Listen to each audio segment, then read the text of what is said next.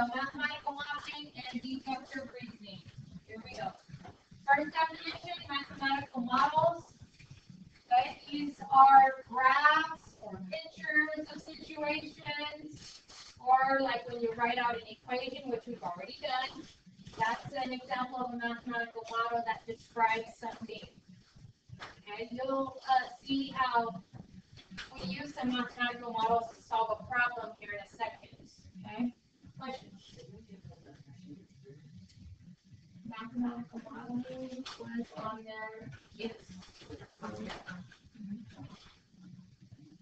This one now, I think the one what we use now for this type of mathematical modeling, I think was what we did yesterday.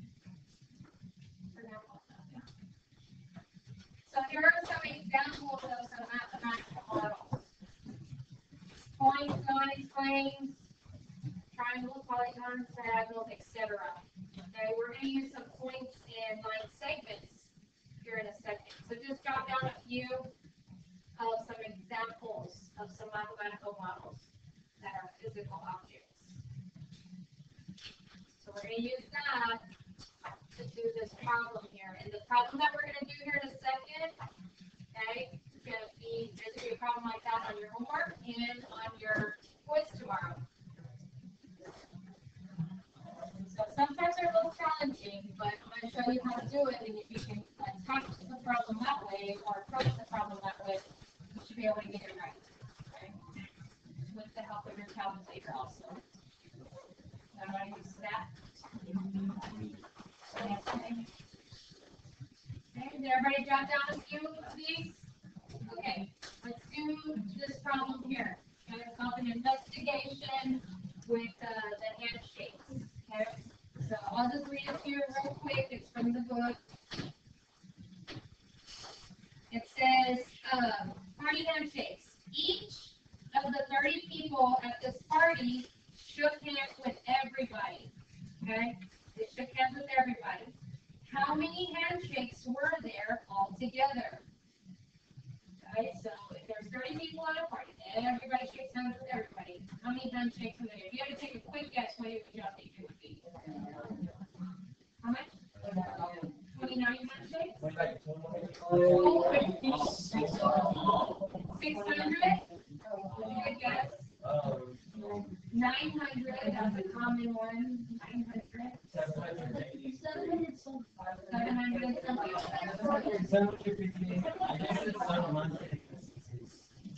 Okay, alright, so here's how you attack a problem like this, or approach a problem like this.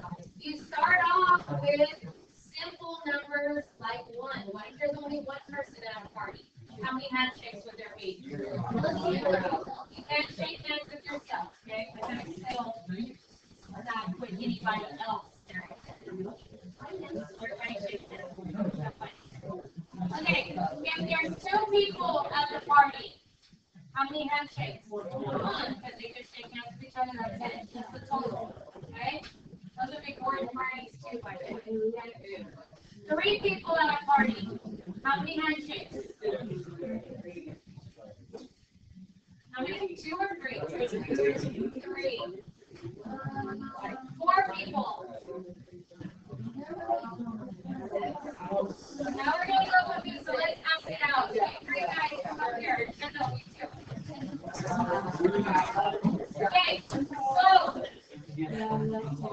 Okay, so, Matthew, you go first, and y'all count it out. 1, 2, 3, 4,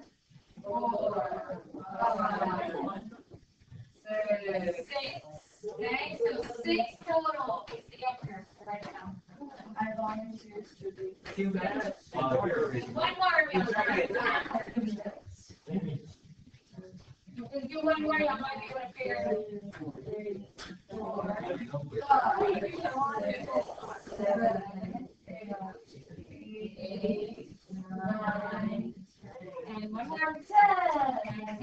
Okay, good, guys. Go ahead and sit down. So now, you should be able to figure out this letter.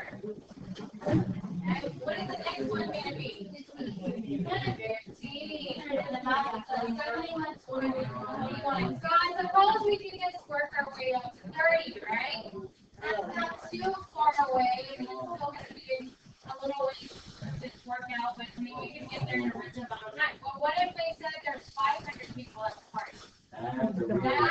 all want to do. So, we all kind of worked with tables yesterday. What did you figure out? Quiet. What did you figure out about the table? It's quadratic. How do you know it's quadratic? It's not because it's constant the second time around. Right now it's not, right? Okay, so it goes out by a different amount every time, but the second set of differences, they're all the same. And so we said, if you guys got to remember that for tomorrow, if the second set of differences come out the same constant, it's quadratic. So you can just label it quadratic, and then we can use our calculator to figure out the equation, the rule, okay, or the nth term, lots of terms for that. Figure that out, then we can plug that into there or continue to use our calculator to find the 30th. And then just for kicks, let's figure out the 500 also. Okay, go get your calculator. This is what I use that.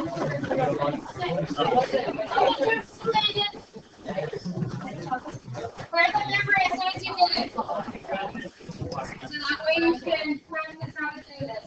Here's the memory.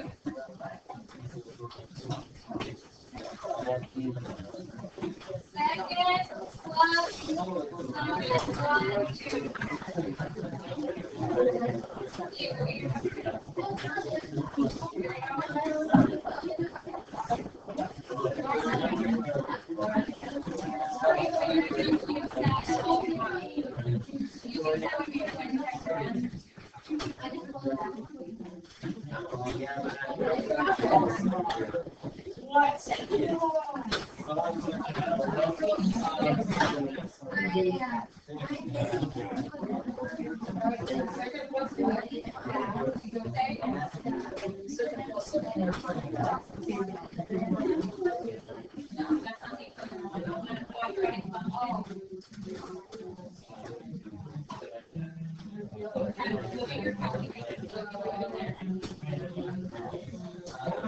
Hey, if you remember this stuff from yesterday, raise your hand.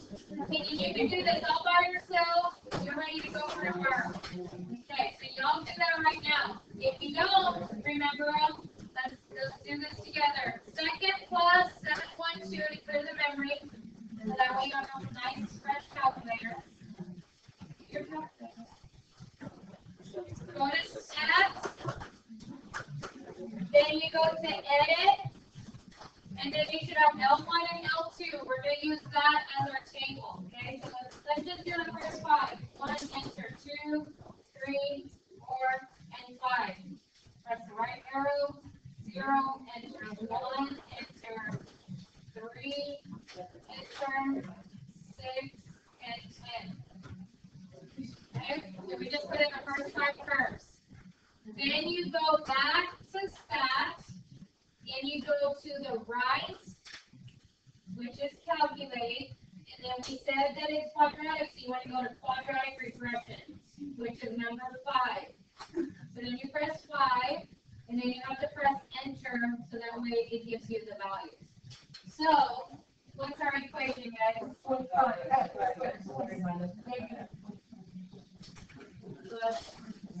Oh, negative. So let's just put it right here.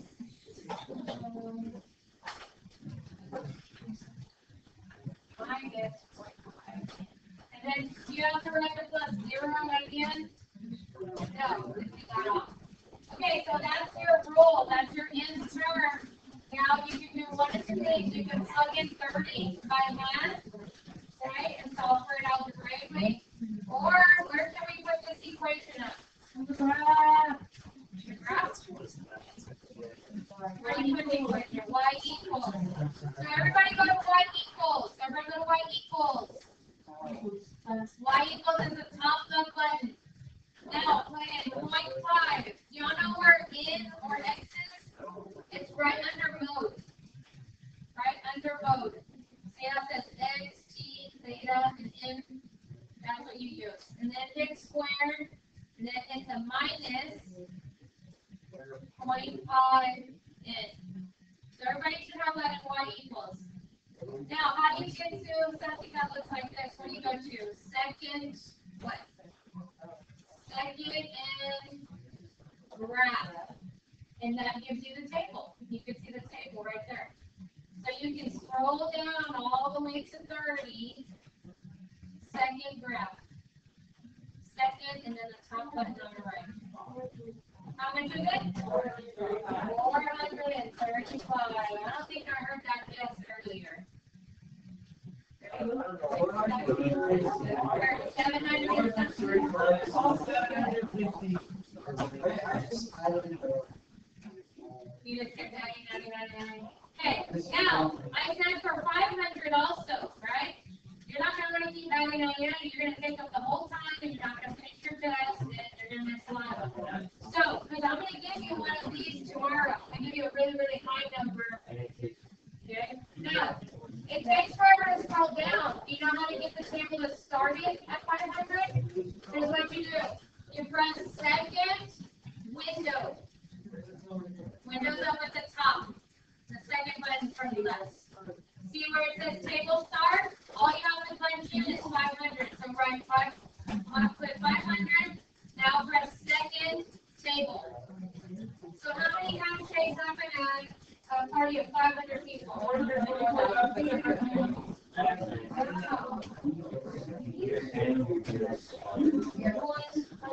Okay, so I showed you some things on the calculator. Be able to use this tomorrow, okay? I was here yesterday after school. Somebody came.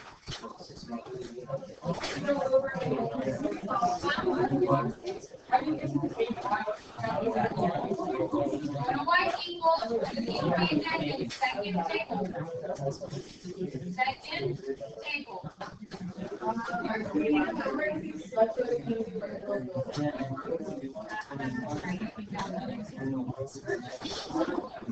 The Inspire, since that's what y'all are used to using, those are on order, so then it just depends on how long it takes to get here. Okay, so y'all used to using those?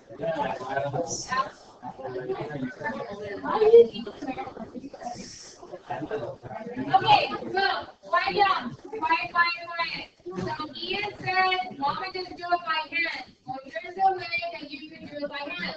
Use the mathematical models that we talked about. We're going to use points to represent the people. We're going to use segments to represent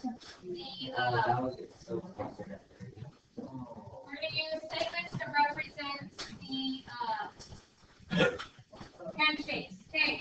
Now, once you figure out the first part of the table, then you can go figure out the equation. Because earlier when I asked you how many handshakes were there with 4, some of you are like, trying to think of it all in your head, right? And nobody really gave me a good solid answer. So if you do this will help. Okay. So if there's one person at the party, there's 0 handshakes. If there's 2 people at the party, there's 1 handshake. If there's 3, there's 1, 2, 3 handshakes. If there's 4 people, they shake hands, then. So there's 6. So see, that's more, a little bit more, clear cut, okay, it's in front of your eyes. So use mathematical models to help you solve for it. And then, of course, for 5 people, 1, 2, 3, 4, 5, 6, 7. Wait, talking, please. 8, 9, 10. Okay, so. All right, so then there it is. Now, you have the table, you know how to use a calculator. Now, let's think back to the olden days where, let's say, we didn't have a nice calculator like that. Here's how you would solve for it using this method here. So pretend this is a table. This is representing N, okay? Well, N is the number of people at the party, and so we want to multiply N by something, right? N times however many handshakes they do, right? Well, this one didn't do any. This person did 1 handshake, and that person did 1 handshake, okay? And so 1 and 1 is technically 2, okay? So that's not it. This one did 2, this one did 2. 2 and 2 makes 6. That's not it. This one had 3 handshakes. This one had 3. This one had 3. That one had 3. Look at that. Well, so but it's related to that in a way, right? They're all what? Doubles, right? So then you say to yourself, okay, well I can figure that out. It's just double. Well, 2 and 2 related to that is less than 1. 1 These are all threes, which is less than that. These are all fours. Okay? So all of these numbers that represent the handshake from each person is one less, right? So how would you represent that? In -1. Very good. Now, we need to do something to this. What did we just say that number was? It was doubled, right? So what do we do to that to get the correct answer? So half it. So you take half of that. So that right there is our equation. Okay, so that's talking about using the mathematical model. So if you didn't have a calculator, you would have to do it this way. By the way, it doesn't look like the one in your equation in your calculator because it is in factor form. So which one has n times 1 times n? Or which one has n times theta 1? Is that the one you had in your calculator? Okay. So that's the way you would do it by n. Alright? Y'all like this way easy? More so than the other? Yeah. Alright. Okay, so let's go on to deductive reasoning. Deductive reasoning is, you can summarize this if you want to, but it's important that you know this because you're going to write the difference between inductive, which we did yesterday, and deductive today. I'll review inductive here in a minute. But deductive reasoning is the process of showing certain statements that follow in a logical form of some sort of sequence, okay? And the thing here is that inductive reasoning is based on proven facts, okay? And that's the main difference to me from inductive. So you know, like that problem earlier that we were all, some people got really upset about saying, oh, I'm supposed to be 17 boxes, and this, right. So this right here, there is no arguing because we have to have proof, and we know that it is the answer. Okay. Another way to say it is you reason in an orderly way to convince yourself or someone else that your conclusion is valid. So again, you have truth to it, and you have proof. Okay. So the other one, we were just going on a generalization, right, based on the patterns that we saw. Okay, so that's where some people didn't pick up all of the patterns, and so then that's where we kind of had a wrong guess. So it's kind of like an educated guess on the inductive reasoning. Okay, here we're going to have proof, and we have reasons every step of the way that this is the answer. Okay, we're going to give an example of doing deductive reasoning also. Okay, did y'all get a summary of this? Yeah. All right. You guys still ready? All right. Here's inductive versus deductive because I'm going to ask you that either on your test coming up or the quiz tomorrow. I can't remember, but it's on one of them. Inductive reasoning is used to make conjectures. Okay, so we made a conjecture. We don't know if it's 100% correct. We're just going based on the past pictures and so forth. Deductive reasoning is used to verify conjectures. So deductive reasoning, we know we have proof every step of the way that this is indeed our answer. Okay. So verified conjectures and just making conjectures are two different things. Okay? So know the difference between the two. Maybe you can explain it in your own words based on what I told you. You can do it that way also. You don't have this memorized exactly. Anybody know a real world life person that uses deductive reasoning all the time? Not the detective, but who works for the detective in court. The lawyers. Okay, so a lawyer is a real world example of a person that uses deductive reasoning all the time. Okay, so for instance, the lawyers have to provide, evidence. They have to have proof to say every little thing in court, right? And so they had to use all that to prove their case. In algebra, which we're going to do on this next slide, algebra, if we provided a reason say every step of the way, we have proof that this is our answer. Okay? So let's practice using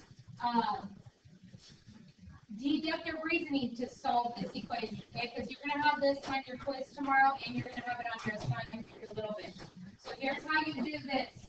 When we solve this problem, we have to provide a reason for everything we write. Okay? So like, what would be one of the reasons on why you write the next line? What would the next line be? Distributing. That would be your reason. Because everybody was going to get rid of the parentheses first. If not, I know some people might get rid of the 16, but let's do distributive. So I would write 10x minus 24 plus 16 equals 4x plus 2. And so right there, we would say distributive property. Yes, you can just write it. Okay, but that's our reason on why we're able to write the next line. Okay, this is like a proof. Next one. What do you all want to do next? What does that mean? Combine like terms. Okay, so then you could say 10x minus 8 equals 4x plus 2. Okay, if you wrote simplifying, that would be okay. I'm going to write combine like terms.